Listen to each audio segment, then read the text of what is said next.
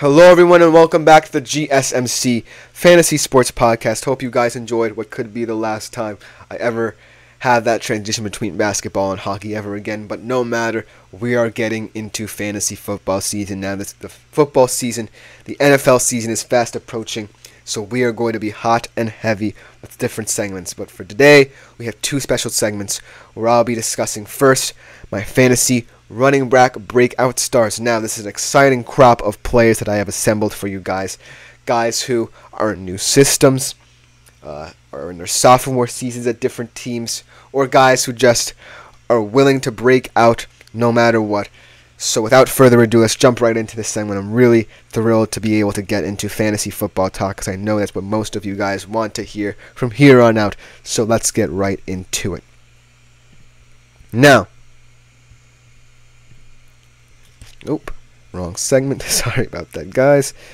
Now, this list of players that I've assembled for you guys today are some of my favorite running backs in the league, mainly due to this kind of youthfulness and excitement surrounding them, seeing as to how they're all in systems that really fit them well, whether it be guys who are getting a new head coaching change, guys that are on new teams, or guys that are wanting to step up and be the huge force that their teams need them to be. I really think that this is a great list. So without further ado, let's get right into it. Starting off with one of the most talked about running backs in the league, mainly due to the fact that his former coach, Arthur Smith, definitely disrespected him as he shows up on my screen, Mr. Bijan Robinson. Now, by no means did he have a terrible season last year. He had 976 rushing yards, and that ranked 15th in the league. 58 receptions for all you PPR heads out there. 8 touchdowns. He averaged 14.5 fantasy points, which ranked 17th amongst all running backs. So not a terrible overall season for Mr. Robinson.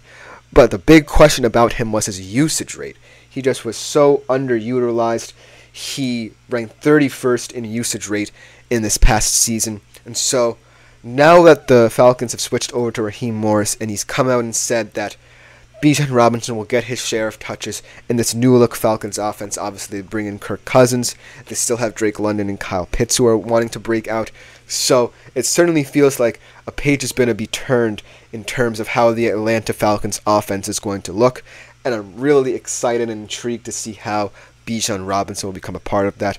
He is one of those top 5 running backs in leagues. He's definitely not a streamer option. He is going to be a number 1 option for your fantasy football team next season. So Bijan Robinson starts off this list with a bang. Hopefully Raheem Morris keeps his promise to him. Coming up next on this list is a guy who moves to a team that I really believe can be able to utilize his skills in Zach Moss. Now, Zach Moss has had an interesting career, moved around a lot with the Bills. Now he is going to the Cincinnati Bengals, where they don't necessarily have a set running back. They lose Joe Mixon to the Houston Texans. And so I really feel as if Zach Moss will have a nice little run out here for the Cincinnati Bengals. He's not necessarily competing as much with other players. And last year, he had a career highs in rushing yards, receptions, and TDs, and fantasy points at 12.1. So I don't necessarily think he's a top 10 running back. In my opinion, he'll have to reach that height. And we'll see how he shares time with Chase Brown and Sam J. Pirine. But ultimately, I think that Zach Moss could be a nice little option for you. And so I'm excited to see what he does in the Cincinnati Bengals offense that is looking to be very potent this season. Coming up next on this list is a guy who had a breakout campaign last year and a new home in DeAndre Swift. Obviously, never really got it going with the Lions, had some decent up and down seasons with them, but he never truly had a breakout campaign for them. And so moved to the Philadelphia Eagles last year. Obviously, now that Saquon Barkley comes in, we'll see if his touches decrease this season, because Saquon definitely is a very intriguing addition to that running back room. But last year in Philly, he had 1,049 rushing yards. He He had 5 games with at least 130 plus rushing yards in the last 3 seasons as well. Very interesting stat for him. And last year, the most important part about his season was he was healthy. He had a couple injury concerns with the Lions in his career, but he proved with the Philadelphia Eagles that when he remains healthy, he is one of the preeminent running backs in this league. Look for him in like the mid-second round, early third round range is where I believe that DeAndre Swift could fall. So DeAndre Swift is going to be one of those guys to look out for should you wish to roster a guy who really has his career revitalized moving to Philly.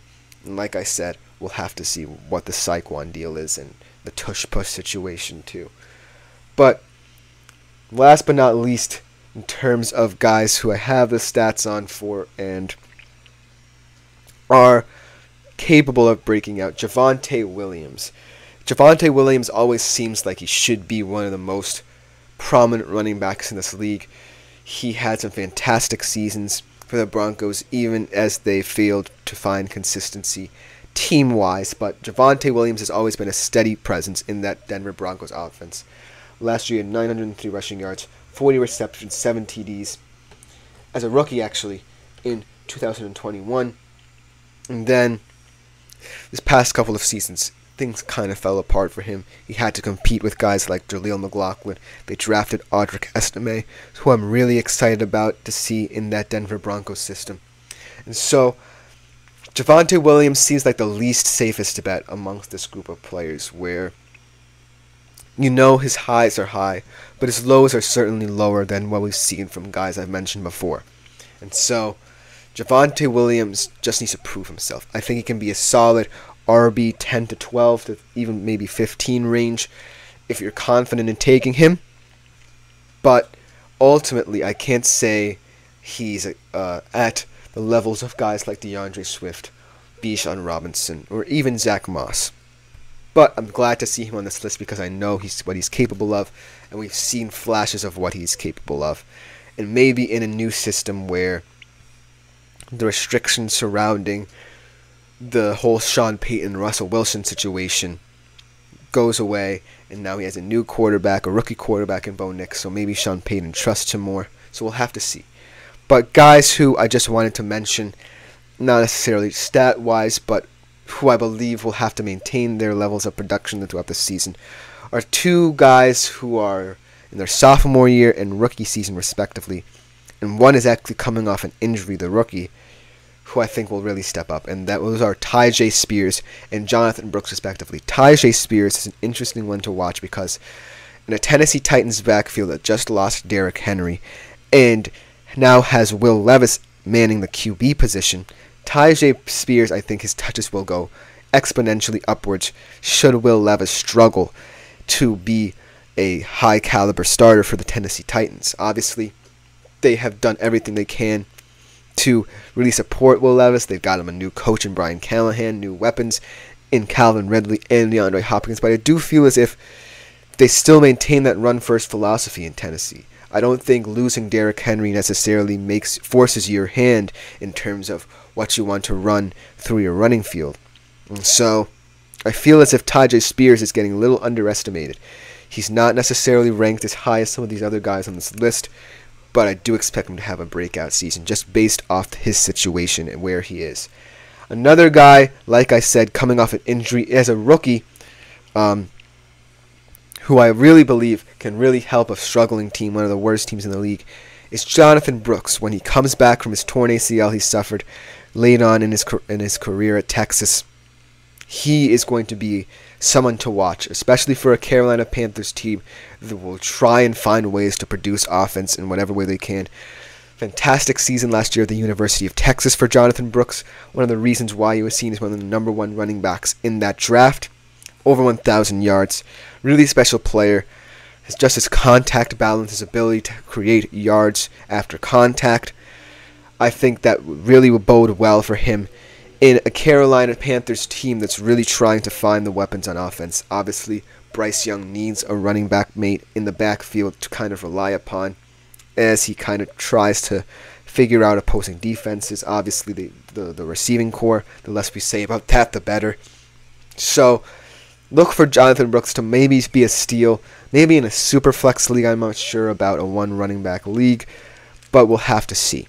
That will just about do it for this segment of today's show. I hope you liked this fantasy football segment, because we are going to get even more into the fantasy football realm in the coming weeks, and especially in the next segment where I'll be giving you guys a little injury update for the fantasy football season for 24 to 25. You don't want to miss it on this edition of the GSMC Fantasy Sports Podcast. We'll be right back with that one.